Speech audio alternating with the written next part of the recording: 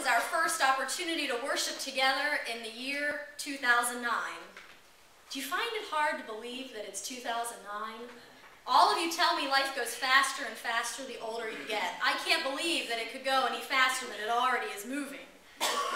These first few weeks of January are typically a time for us to look back over 2008, to consider where we've been. Even more so, the dawning days of a new year are a time in which many of us will set resolutions to dream about what this new year will be. This past week, I was blessed to be able to spend some time in the Florida Keys with my grandparents. Usually we only have 2 or 3 days there, and our visits are usually a whirlwind. You all perhaps know something of the whirlwind that holidays can be. This year, though, we managed to have a full week in Florida, and so I was able to squeeze in a few moments to reflect. Like many of you in the days of the new year, I pondered last year and thought of the year to come, but mostly I gave my attention to the natural world around me. There were pelicans in the treetops. There was that odor of day-old fish. There was sand so soft it felt like it must have been made in a silk factory, not by God's own natural hand. But the most spectacular thing I saw is something that I could see and you could see right here in Frederick, but we rarely do. In the Keys, miles away from any big cities and eons away from my hustled life, I sat back in a chair, looked up in the sky, and was surprised. There are still stars. Stars so bright I did not need a flashlight. Stars so numerous I could have not counted them if I stayed up till dawn. I don't think I've ever realized there were so many stars. But there they were, beaming in the night. And as I gazed into those starlit heavens, I found myself reconnecting with the maker of stars. My anxiety over things not accomplished in '08 and my fear over what will be in the coming year dissipated like haze as the stars shone upon me.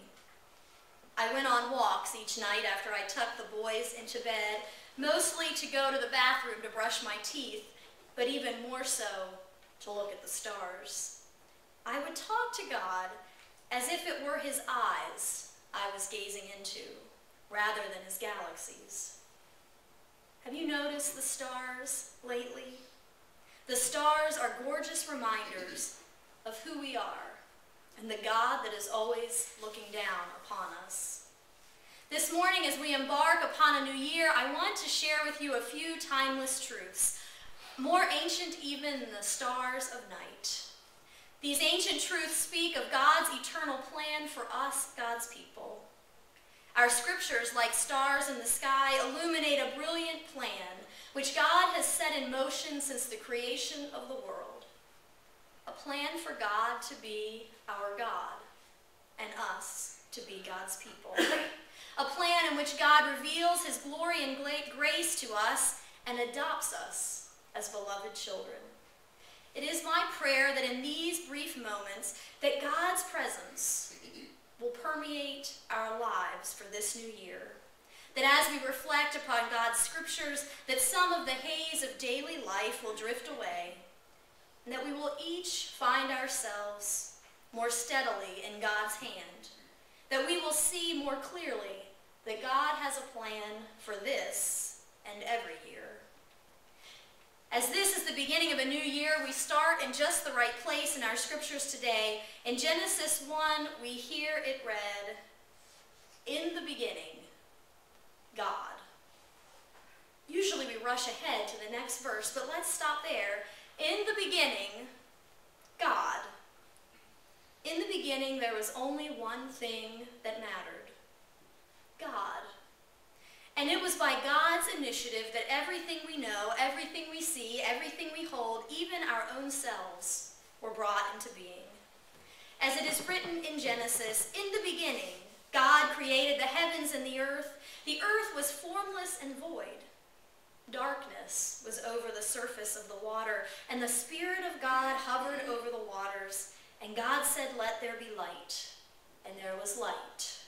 And God said, "Let us make humankind in our image," and there were human ones.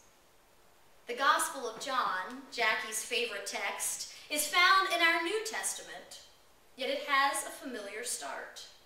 It's somewhat surprising because we would expect a gospel is the story of the life of Christ, to begin at the nativity scene, right? At Christmas, like Luke or Matthew. We might expect John to begin his story in the stable, but John begins the story of Christ's life eons earlier. In the beginning. In the beginning was the Word, and the Word was God, and the Word was with God. Through him all things were made. In him was life, and that was the light of all men. The gospel writer, John, who is believed to be a close acquaintance with Jesus, the gospel writer is convinced that Jesus did not begin in a stable, but the Word who became flesh at Christmas was present with God at creation. This revelation is important for us to understand in order to grasp the nature of Jesus and in order for us to see God's plan for our salvation as eternal. Let's look back again at the opening lines of Genesis. As you hear me read them, I want you to hear and think, where is God the Father in this? Where is God the Spirit? And where is God the Word, or Jesus? See if you can pick them each out. In the beginning, God created the heavens and the earth, for the earth was formless and void. Darkness was over the surface of the waters, and the Spirit of God hovered over the waters. And God said, "Let there be light," and there was light. Right here in the first few verses of Genesis, we find the entirety of our Christian Trinity.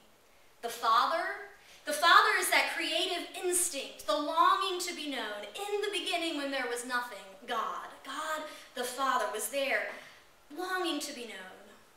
Did you spot the Spirit? Where was the Spirit? Hovering. Isn't that beautiful? The Spirit of God was hovering over the chaos. Those of us that have known some chaos are comforted to know that the Spirit hovers even in chaos. The Spirit of God hovered over the formless void, was eager to bring something new and beautiful into existence. But where is the Word? Where is Jesus in that first line of Genesis? Light? You can say light. You can also say word. When one speaks, what comes forth from our lips? Word. Words. You know my thoughts and my heart this morning because the word, the thought that is in my heart is communicated to you through the words that you hear with your ears. And then your brain decides whether you will receive my word as your own, whether you will ponder it for a while to decide if you agree, or whether you will reject it entirely. My word is my gift, my self-expression to you, so that you know what I wish to communicate, so that you know my love, or you know my disappointment, or you know my fears or my longings. When God said, "Let there be light," God breathed out God's Spirit. And that Spirit carried God's creative word into the darkness.